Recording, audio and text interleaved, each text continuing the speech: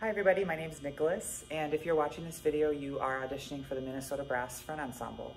So today I want to talk through a couple of different techniques, but primarily we're going to be talking about independent strokes. So I'm going to walk you through an exercise called alternating one.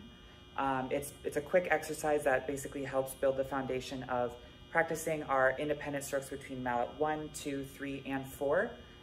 We're also going to be practicing our intervals as well, and we're finally going to finish with independent strokes, so doing some inner mallet work as well. So to start off today, I want to walk everybody through just the basic 4 mallet grip. So first off, what I like to do is think of your hand that's split up into 2 parts. So you have your index finger and your middle finger go one way, your ring and pinky finger go the other way. Okay, so you want to have it just like this. You want to take this is going to be your outer mallet. You want to place it in between the 2 here and wrap these 2, the index and pinky finger, around it. Okay, so you have one mallet sort of just lodged in between those 2, and you have the other 3 almost like a claw sticking out. Okay, now you want to take your other mallet. What I like to do is I like to take it and place it in the center of my palm first. Then, after that, you're going to use these 3 fingers to hook around the mallet. So you're going to take your middle finger, it's going to sort of hold the mallet in place while these other 2 fingers, your thumb and index finger, are basically it creates what's called the fulcrum. So you have your pointer finger here, it's going to sort of wrap around, and that mallet's going to rest on that first knuckle there. And then your thumb is going to be, the pad of your thumb, I should say, is going to be placed on top of that over the mallet, which is resting on the first knuckle of your index finger. What I like to think of is if you put like a nail through your thumb, it should go through your thumb, the mallet, and then your index finger. It should not be where your index finger is down here or too far up. It should be a nice sort of in the middle where your pointer finger isn't like straight up, but not completely curved in. It's just like a little hook like that, okay? You're gonna repeat that for the other side, just like that, okay? So we have our grip, just a basic overview of our grip. So we're gonna be talking about playing our posture first before we start even playing the exercise. So when you stand behind the keyboard, you wanna make sure that your, of course, feet are flat on the ground, shoulders are back, you are facing, right in kind of your belly button's facing in the center of where you're going to be playing. So if you're starting, let's say, on a C up down here, and then like the highest note you're going to be playing is a G up here, you want to be somewhere in the middle, okay? You don't want to be like too far off to the side where you have your mallets over here, or the other way where you're having to sort of stretch. You always want to keep yourself centered with the keyboard, okay? So for this exercise, alternating one, we are going to be holding fifths, okay? This is really important to rest your mallets over the keyboard. Keep your wrists nice and low. You should be able to reach out with your pinky and touch the keyboard. Okay, you don't want your wrists to be up too high to where your mallets are, kind of bending down, but you also don't want to be too low where you're having to like hit the shafts on the keys as well. Okay, so I would hold about a mezzo piano height. Make sure you're holding a decent interval to where both mallets are over the center of each of the keys. So we have C, G, C, G, okay? It's really important. So the mechanics of this exercise basically are one mallet is going to be moving while the other one is stationary. So in this case, when we start off the exercise, our mallet 1 is going to be moving while our mallet 2 stays down in that resting mezzo piano position. So we're going to rotate our wrist up while this mallet stays down, and then we're going to strike the keyboard. Okay, that's basically going to trigger mallet 2 to come up. Okay, and then mallet 1 is going to stick down. See, and then mallet 2 triggers mallet 1 to go back up. So we can speed it up a little bit.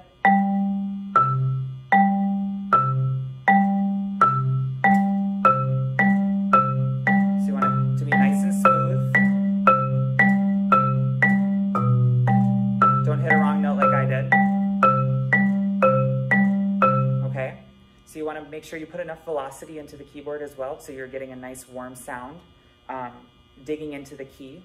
You don't want it to just be like touching the outside of the bar. You want it to be digging into the center of it and into the core of the mallet, okay? Now, same thing with our right hands. You're starting with mallet 3. You're rotating up. That's going to trigger mallet 4 to go up. And then mallet 3 is going to go back up. Mallet 4 is going to go back up.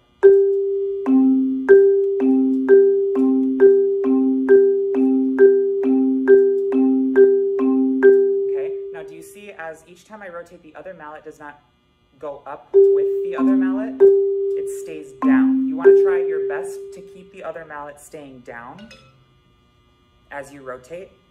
It's not going to be perfect, but you want to do your best to just keep it around mezzo piano. And another really important aspect of this exercise is that you're holding the correct interval. So, you know, a really common mistake with this exercise is if you're holding an interval that is either too wide or too short. For instance, if you're holding a 6th or a 4th, you have basically what happens is you're ending up swiping at the keys, which is going to affect your note accuracy and your sound quality. So if you're holding a 4th, for example, you're going to have to go back and forth to make sure you hit the right keys, whereas we want the mallets to be resting over the correct notes we're playing, okay? And going up and down. We don't need any extra motion, okay? So that's a basic overview of the technique and what, you know, the mechanics of the actual exercise.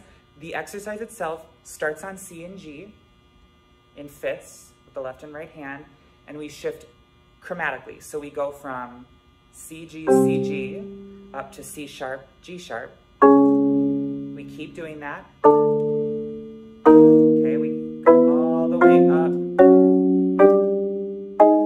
to A, E, A, E. And then we go down, okay?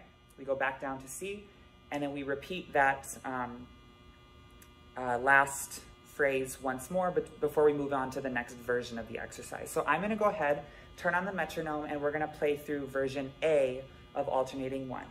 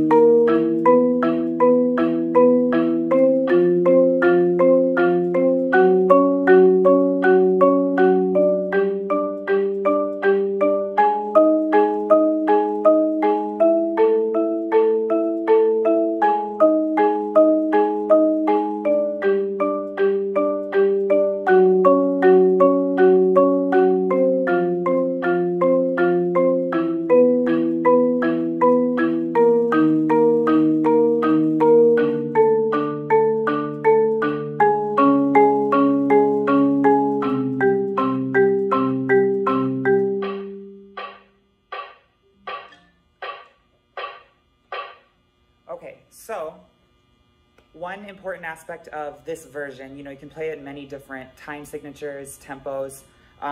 This is a 7/8 exercise. So we're going 1, 2, 3, 4, 5, 6, 7. When we shift up to that C sharp and G sharp, we are starting on mallet 2 and 4. So we're going like that, okay?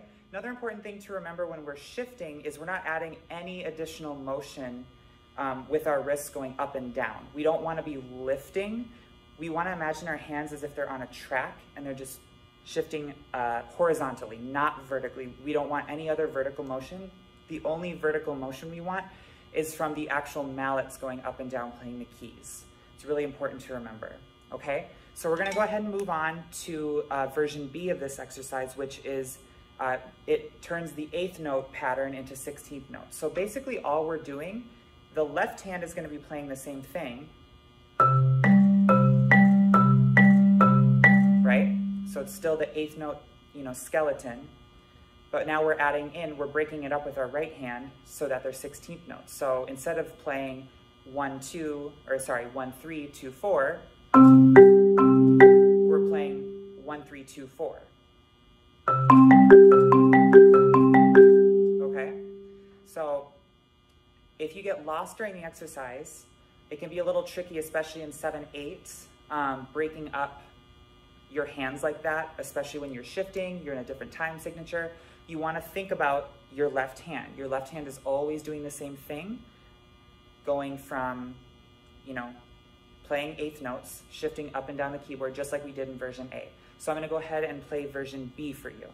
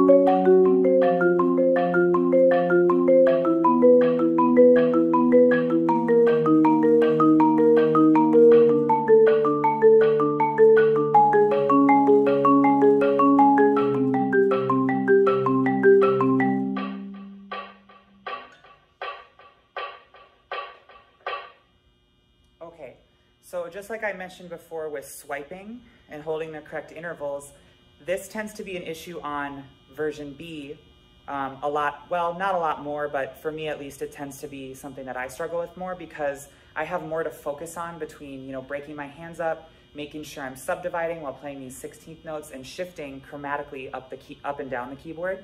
You want to make sure that those intervals, because for instance, in the lower part of the keyboard, you're going to have to hold a little bit wider of an interval than as you get higher and higher. So you just want to be mindful of that as you continue throughout the exercise. This is a great exercise to, build a lot of fundamentals to play fast permutated, rhythms, whether that be in like show music or other exercises. It's just a really good, technique to get down right away, because a lot of show music and a lot of fast parts in any sort of music is based on this. So, we're talking on the subject of single independence. We're now going to move on to some inner mallet work. So some inner mallets, inside mallet, people call it all different types of things. So there are a lot of different types of ways to approach this. The way that I have always approached it and the way I was taught is your outer mallets, while they're not playing, are going to be resting at about a mezzo piano, just like we did in the alternating exercise. So I'm on middle C right here. I'm holding the same position I was when I was doing the alternating, about a fifth apart. Some people like to hold a little smaller, some a little bigger. I would try to aim for about a fifth in each hand. Okay, so we have our inner mallets centered over C here. So if we want to go ahead and look at the mechanics of this, it's pretty much almost identical to our to alternating. So if I just take this hand, put it away, we're basically rotating up. This mallet is staying as close to the keyboard or mezzo piano as possible. Okay, and this mallet is rebounding back up to the place it was at, okay? It's called the piston stroke. Okay, so one thing to watch for with this exercise as well, or anytime you're playing inside mallets, is your outer mallet should sort of, it doesn't have to be perfectly still. It's pretty hard to keep it perfectly still. It should just be rotating on its axis a little bit and sort of following the path of that inside mallet. But one thing you want to watch out for is it should not be kind of jutting out side to side. that's how you know there's an issue with either your interval or your rotation. You know, you always want to make sure that when you're looking at your wrist, you can put a straight line down here as you're playing intermallets. You should never have your wrist like this or too far out like that. That can cause injury, and that's what's going to cause that sort of erratic movement of that outer mallet. So you want to watch for that and make sure you're following all of those, you know, fundamentals we talked about at the beginning with just your body placement behind the keyboard and making sure you're holding your mallets correctly. Okay, so I'll also demonstrate with my right hand here.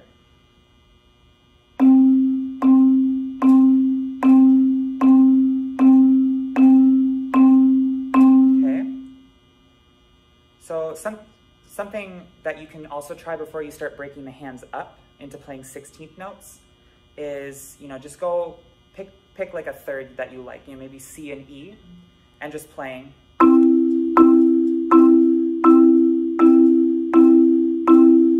Okay, so we're watching for that interval to stay at a fifth. Okay, I'm even noticing with myself that one of my mallets is starting to do a little bit of that side-to-side motion that we don't want. So I'm going to check my interval, make sure I'm holding my mallets down.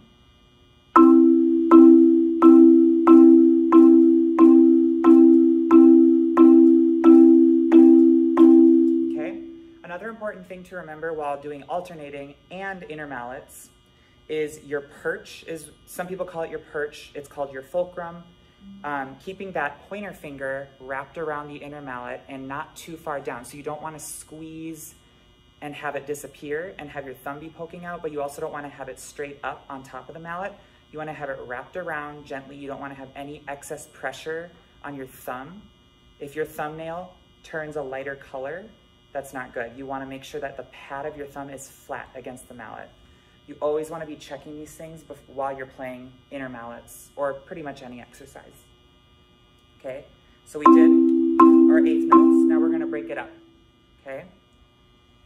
So we see our outer mallets are pretty low.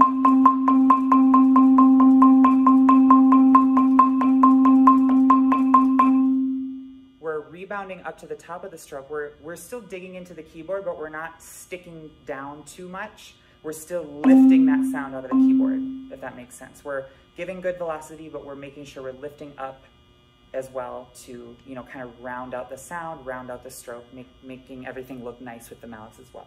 So one exercise I am going to play for you today is a green scale. So green is a pretty universal exercise that a lot of people play. A lot of ensembles have different variations of it, but basically you go up and down the keyboard. It's a very scalar exercise. I'm not going to describe it too much. I'll just go ahead and play it for you with the inside mallets.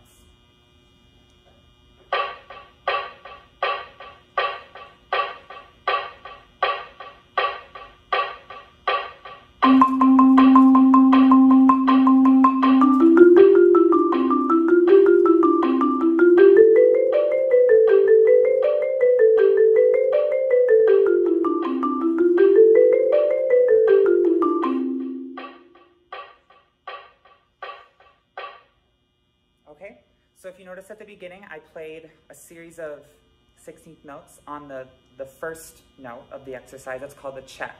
That sort of gives your hands an opportunity to make sure you're playing in time, making sure you're locking in with the metronome before you go up and down the scale. So that check should basically replicate the rest of the exercise in terms of tempo, sound quality, technique. You shouldn't really change anything other than the fact that you're just shifting up and down the keyboard. Okay, another important thing to remember is your body movement as you're going up and down the keyboard. You want to make sure that you aren't turning your torso. You know, if I were to go, okay, we don't want that. We want to make sure that we're, you know, moving along so that that belly button is kind of in the center of these two mallets. So we have,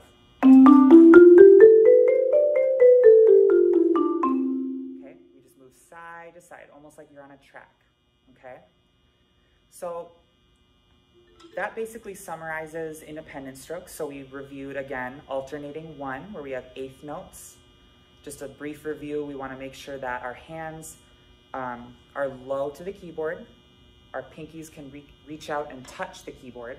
We don't want our wrists up too high. We don't want them too low to where the strats are hitting them. We want them to be resting at a nice mezzo piano, okay? We talked about lifting these two mallets while the other resting mallets stay down at mezzo piano. We don't want them to lift with the mallets, okay? We talked about shifting. We don't want any additional vertical movement. We just want horizontal movement, almost as if our hands are on a track, okay? And then we broke it up into version B, where we have 16th notes. Okay, making sure we're not swiping, we're holding the correct interval. And finally, we talked about the independent strokes. Sorry, we've been talking about the independent strokes, but the inner mallets, okay? Holding about a fifth, we wanna make sure that we're checking our pointer finger, that it's nice and curved here, and your thumb is on top of it. It's not too low, it's not too high, okay? We were talking about using the piston stroke, giving enough velocity where our mallets aren't sticking into the keyboard too much, but we're still lifting the sound out of the keyboard. Okay, and those outer mallets are gonna stay relatively still, resting at about a mezzo piano height. Okay, so that is today's video, and I hope you enjoyed. It's, you know, a lot of information at once, but these are very important fundamentals to, you know, get down and practice. And this doesn't really go away. This is something that, you know, years and years into playing that you are going to want to review and always come back to when you're practicing, you know, maybe a new excerpt of music or show music or something like that. It all boils down to this technique. So I hope you enjoy the video, and thank you for watching.